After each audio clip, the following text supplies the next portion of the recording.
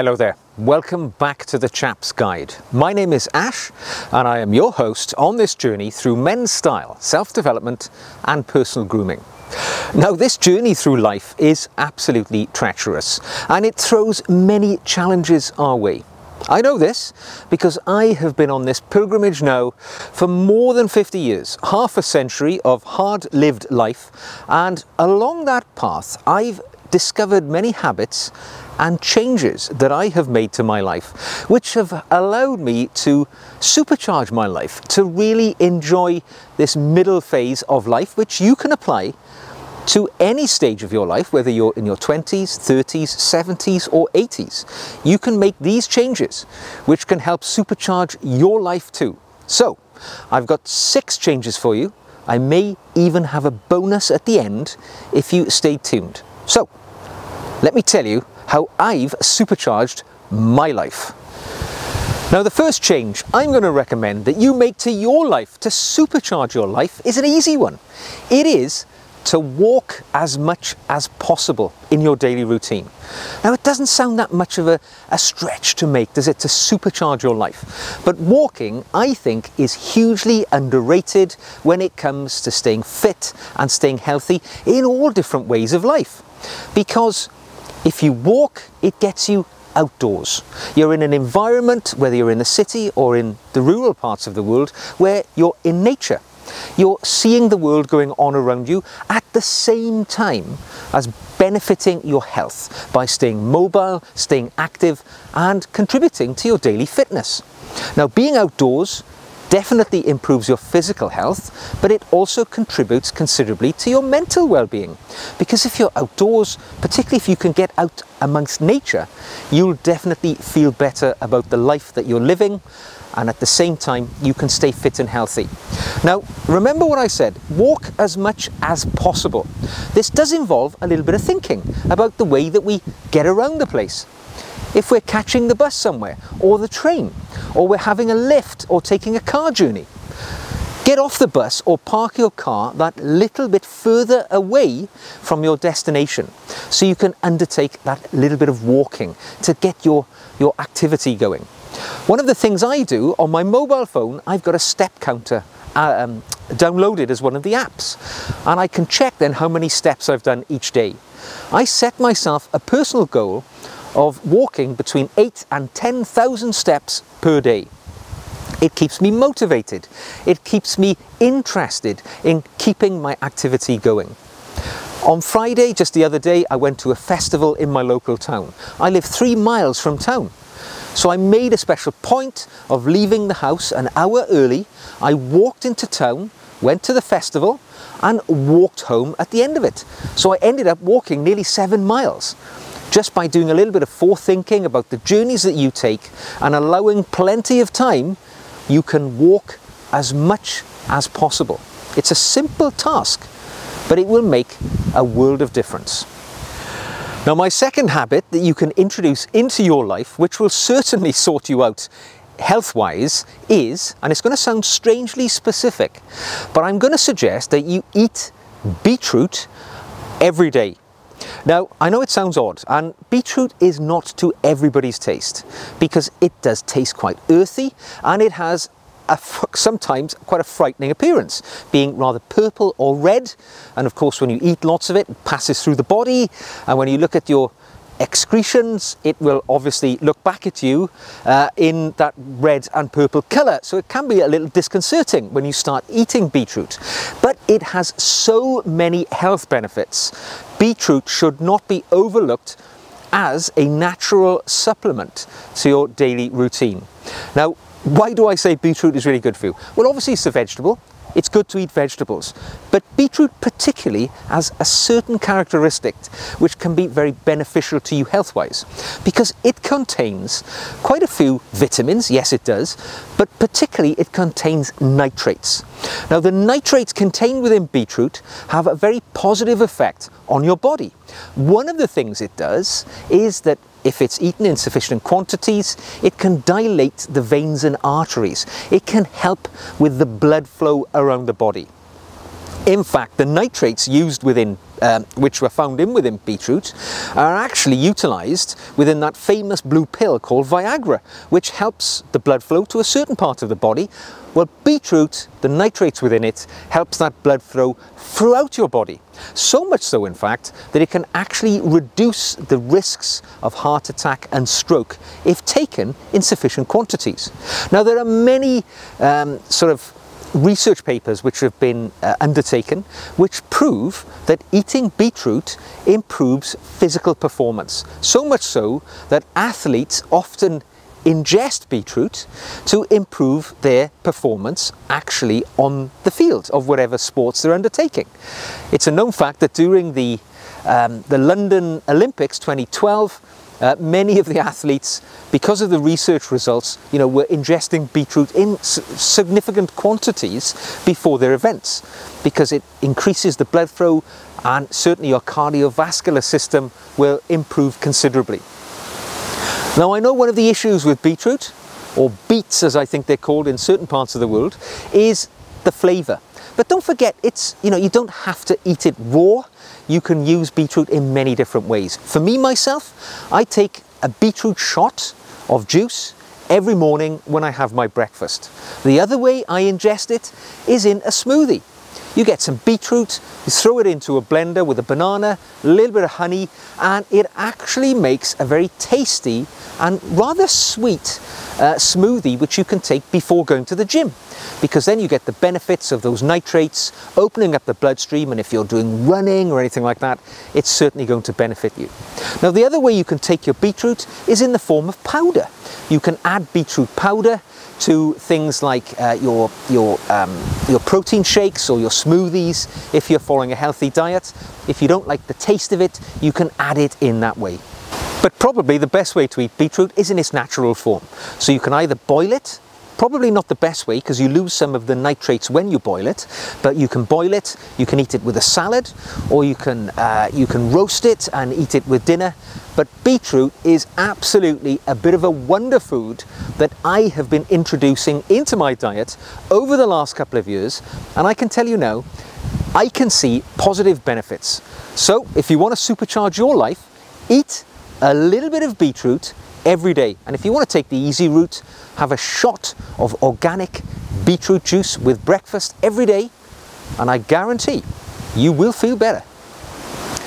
Now, the next tip I have for you is to read at least 10 pages every day. Now, I've been an avid reader since I was a child, and in fact I absolutely advocate reading as the best route to continue your self-development and learning as you go through life, because it's something you can do every day wherever you are. And when I say read 10 pages of every day, obviously the best route to take is to read a book. However, if it's a newspaper, if it's a magazine, or if it's any other avenue that you can seek your reading fix, aim for 10 pages every day. Now, reading has many positive benefits for you as you go through life. It's said to improve your empathy. It's said to improve your social skills. It improves memory. It improves your language skills. And it also improves your ability to control anxiety and depression. Anxiety typically is an inwards facing situation where you tend to focus upon yourself and you feel anxious about the world around you. Whereas reading puts your mind elsewhere. It really helps with dealing with some of the lower level mental well-being issues that we often face in life. It can be a real game changer for people who are seeking to learn and improve themselves. Now, any reading is going to be good for you, but actually I make a choice between fiction and non-fiction. I read them alternatively. I read a fiction book, which for me is typically going to be, a story, an adventure, something of that nature. And then I read a non-fiction book, which for me is typically a biography or something based in history. But it's down to your own personal taste.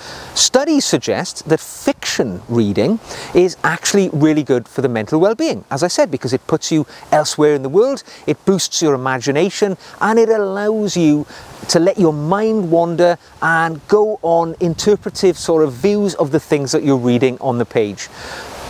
Whilst non-fiction is actually a learning experience. Now for me, I tend to read at the end of the day when I'm, sat in bed waiting to go to sleep. I find it helps my mind to slow down and relax. Unless you're reading a really, rambunctious fictional book where you're off on an adventure somewhere. But that's the best way that I find. Read at the end of the day. But if your life means that you commute on long journeys every day into work, on the train, on the bus, that might be a great time to do some reading. Now, although I prefer to read a book myself, you've also got Kindles. You can also listen to talking books. If you drive a lot in the car, maybe a talking book is the compromise which you can have in your life to read in a way whilst you're doing something else. But certainly, if you read 10 pages every day, you will boost your self-development and learning in ways which you simply can't achieve in any other method of ingesting information on social media, on the internet, or on the television. Reading is king. Now, my next tip for you to supercharge your life is free of charge. It doesn't cost anything. It just involves a reordering of the way that you go about your life. And I'm going to suggest that you go to bed 1 hour earlier. Now, I know what you're thinking. I can't fit in everything in my life and lose an hour of my day. I'm not suggesting that, all right?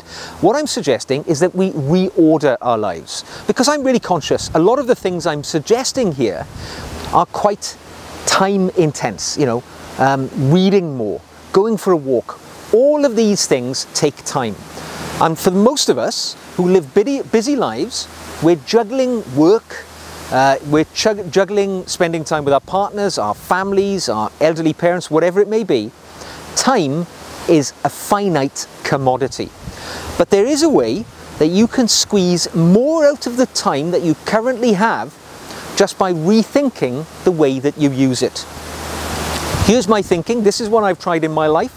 It's worked for me. Go to bed 1 hour earlier. Sleep the same amount of time. I'm not suggesting you sleep for an extra hour. So if you normally go to bed at 11 o'clock and rise at 6 o'clock to go about your day, what I'm suggesting is that you go to bed at 10 o'clock and rise at 5 a.m. So you're still sleeping the same amount of time. But you will find that extra hour that you gain at the beginning of your day will be incredibly beneficial for you. Because if you're like me, the last hour of my waking day is normally spent sat on the sofa watching the television. It's not a particularly productive period of my life. I'm normally just relaxing, watching the TV. Yes, I enjoy doing that, but imagine if that hour was converted to the beginning of my day, where I feel fresh and I feel vibrant and I'm still bursting with energy. I've just got up. I've now got an hour at the beginning of my day that I didn't have before. And I can convert that hour into going to the gym for a workout. I can go for a walk. I can read those 10 pages of a book. I can get my daily job done a little bit earlier when I'm feeling fresh and energized. That is a really positive way of reordering your day to get more out of the same amount of time that you currently have at your disposal. Give it a try for a week. See how it feels. See how much more productive you can be with an hour at the beginning of the day. And it's normally when everybody else is still in bed. So you've got the world to yourself to go for a walk, to go for a run, to read a book, or to do whatever you need to do. 1 week, give it a trial, see if I'm right. Now, my next tip to supercharge your life, and you've heard me saying this before if you've seen other videos involving my life regime, is write it down. Now, I've kept a journal for many, many years. I mean, I did it when I was young. I had a gap of not doing it, and then I started again a few years ago. You will find that writing things down in a book has many positive benefits to your life. Just things like keeping you accountable, planning your time, planning some of the things that we've just talked about, and keeping track of your performance and your achievements. You will be amazed just how valuable the act of writing something physically down on a piece of paper can keep you accountable for the things that you hope to achieve in life. My daily journal is really quite straightforward. At the top of the page, I just set out a few things. What I eat, for instance, breakfast, lunch, dinner, and my activity. Because then I keep track of what I'm eating, I keep track of my activity, because these things are important to a healthy and active life. The other thing it allows me to do is manage my time much more efficiently. I keep track of my goals for the day, I set them in advance. At the end of the day, I tick them off. It gives me a sense of achievement because I've got to, the end of a task which I was seeking to achieve in that time period. And if I haven't achieved it, I move it forward to the next day, so I don't forget important tasks that I'm seeking to do. Now, keeping a life journal, as I described, it helps with efficiency in your time, it gives you satisfaction when you've achieved those goals, and it keeps you accountable. All of these things can be achieved simply by writing things down in a paper. And it costs nothing, does it? It's a cheap notebook, can cost what, £1 or $1. All you need is a pen, and there you have a life journal in which you can go forward, keep track of your records, your emotions, your feelings, your thoughts, your goals, your achievements, your plans for the future. All in one place, all at no financial cost. And along with that, you're improving your writing skills and all of these other things which come with spending time investing in your development. Because when I say to you to supercharge your life, write things down, that's all I'm asking you to do. Invest in your development by writing some things down in a book for 5 to 10 minutes each day. I'm sure you can find that time to improve your life. Now, my next tip to supercharge your life is have a passion in your life. Now, I'd like you to imagine for a moment that you met me in the street today. It's possible. I walk around the streets, and if I met you and I said to you, what is your passion in life? How would you answer? And I would put a caveat on it as well. You cannot say your job, your family, or your children. I want you to be able to tell me what your passion is. Because you know what? I have met many people in life who haven't been able to answer that. They tell me they don't have a passion. And having a passion is a really important part of the human journey through life. Because if you don't have a passion, what motivates you? What inspires you? What helps you get through the darker periods in your life? Like when you're in the middle of a crappy night shift at work. What keeps you going to get through to the end of the day or to get through to the weekend? What's that light at the end of the tunnel for you? And that light is passion. We need a passion. If you don't have a passion at the moment, I suggest to you that you need to think about it. You need a passion. It can be anything. It can be fishing. It can be reading. It can be philately. It can be any number of hobbies or activities or things that you enjoy doing, which bring a genuine joy to your life and a smile to your face. Because you need a passion to get through those moments of darkness where you need to lock on to something to look forward to get through to the end of the day. Now, there's a German philosopher called George Hegel who once said, "Nothing great in the world has ever been accomplished without passion." And I would suggest that is something which you need to cultivate in your life if you can't answer my question. What is your passion? If you have to think really hard about it, you probably don't have a passion. You've got a hole in your life that you need to fill. So think about the question, think about your answer, and think about how you're going to correct it if you don't have a passion. Now, that was my 6 tips to supercharge your life. But I did promise you a bonus one, and I'm good for my word. So my final tip for you is to help somebody selflessly. It might sound a strange thing to do to improve your life if you help somebody else.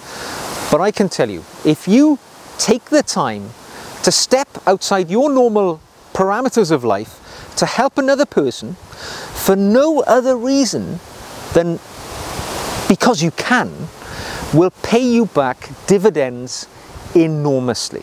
Because not only does it make you feel better, make you feel valuable and your life worth something, but the person that you're helping feels boosted, energized and inspired to go forth and continue doing great things, or maybe motivate them to go on to greater achievements in the future too. Now, I'm not saying you've got to join a charity and go and work in a soup kitchen for 6 months. Of course, that's great. But there are small ways that you can selflessly help other people too, which will boost your life. Now for me, I'll tell you, my time is pretty busy at the moment. I do actually work for a number of charities and I volunteer for charities as well. I'm not looking for praise for that. It's something, a path I've chosen for many years, and it's worked out rather well for me in the way that it's paid me back. But one of the simple ways which I help other people, which cost nothing, is I'm really grateful when people do things for me which I'm not expecting. So for instance, if I go into a shop and a staff member is very, very good at the way they help me, or very polite and very courteous, and they make my customer journey a very positive one, I will take the time to seek out their manager and tell them how much I've appreciated the service I've received from that individual. Or I might send an email to the company and say, I was a customer of yours today. The person who helped me was incredibly supportive and a great ambassador for your company. It cost me nothing. It takes but a few moments. It's a paragraph on an email. But I know its consequences to the person who receives that praise is enormous. And it's just a little way I have of feeling, perhaps I feel smug because I've been able to help somebody's life, give them a little leg up, make them feel good about themselves. But it works for me too, because I feel I've enjoyed that experience. Little tip for you: to supercharge your life, help somebody supercharge theirs. And you will find it works absolutely out for you as well too. So there we go. Those were my 6 tips to supercharge your life, with a little bonus at the end. I hope you enjoyed them. Let me know if I've hit the routes that you've taken in your life which have been beneficial for you. If I've missed any, drop them into the comment section below. If you've enjoyed the video, give it a thumbs up. If you want to see more, click the subscribe. If you'd like to support the channel, you can buy me a coffee or become a patron. My patrons get additional special content which I provide only for them, and you will find the link to my Patreon pages in the show notes below. So, until the next time, supercharge your life. Pick one of the suggestions I've made today and give it a try. See if it makes a difference. I hope it does. And I will see you again very soon.